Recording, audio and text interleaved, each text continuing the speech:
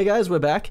In this episode, we are going to look at how you get around in the viewport. How do you move the camera that you are actually looking through as an observer? So we're here in Cinema 4D again, and I'm going to show you one thing. It's how to make a cube. So you're going to click this cube button here, and it makes a cube. Really easy, right? We'll go over all this stuff in more detail. It's all very simple, honestly, but don't worry about it for now. So what you're going to do is, at least on the Mac, you're going to hold Alt. Okay, this is the first step. You're going to hold Alt, and you are going to left click and drag. And for me, I'm using a Wacom tablet, but if you're using a mouse, you're going to left click and drag. So holding Alt or Option, left clicking and dragging does something called orbiting. And orbiting is essentially moving the camera around this point in space. You can see this little plus sign there. As I move the mouse up and down, I kind of go above and below it. And if I move the mouse left and right, this is again holding Alt, holding left click and dragging the mouse. I'm rotating around an object, and that is called orbiting. The tricky thing about orbiting in Cinema 4D, at least in the default navigation style, is that wherever your mouse is, that is where you're going to orbit around. So say I want to orbit on this corner up here, that's what's happening. If I want to orbit from this corner down here, same thing. If I want to orbit from the center, that's cool. If I orbit from over here, it does it from the center of the screen. Whatever's in the middle of the screen is going to orbit from. You can, then from there, what you're going to do is you're going to hold Alt again. So for all of these, we're holding Alt and Option on the Mac. If you hold Alt and you hold middle mouse button, so for me on the pen, it's a button assigned to middle mouse button, your third button, I think. So like the wheel, if you push the wheel in on your mouse, it would be nice if you had a 3-button mouse. If you don't, I'll show you the other way of doing it. So hold Alt, hold middle mouse button, and what you're going to do is this is called panning. And this isn't like panning a tripod. So this is 3D panning. I wish it wasn't called panning. It's not really the right term for it. But anyway, so again, holding Alt, left click and drag, we're orbiting. And then say I want this to be on the top of the screen. Holding Alt, holding middle mouse button, we're panning. So I'm moving around. So practice these things.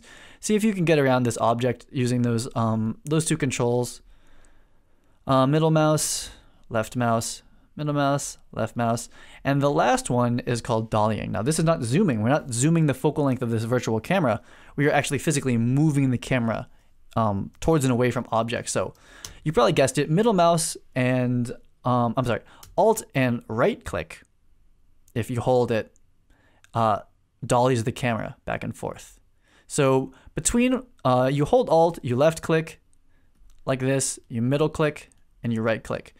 Really take the time, if this is your first time in Cinema 4D or any 3D program, really just spend like an hour, as much time as you really have to do this, to get familiar with it, to get comfortable, because this is something you're going to be doing an awful lot.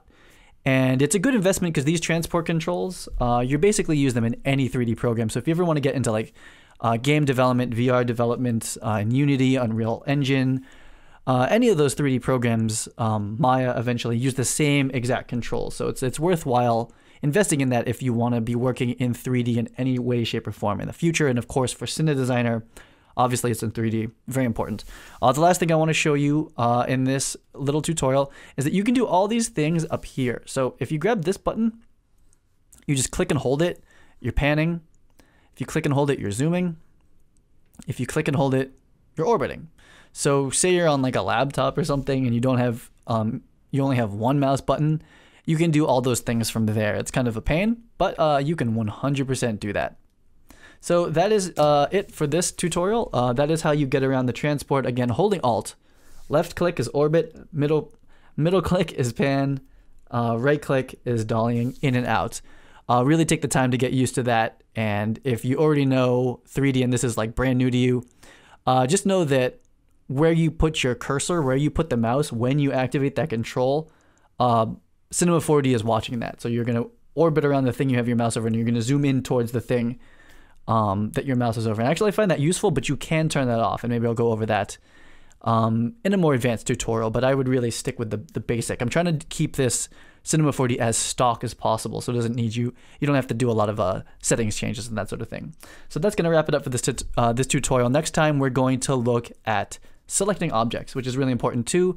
And Cinema 4D has its own quirks and ways that it does it. You should get to know it. So I'll see you guys on the next episode.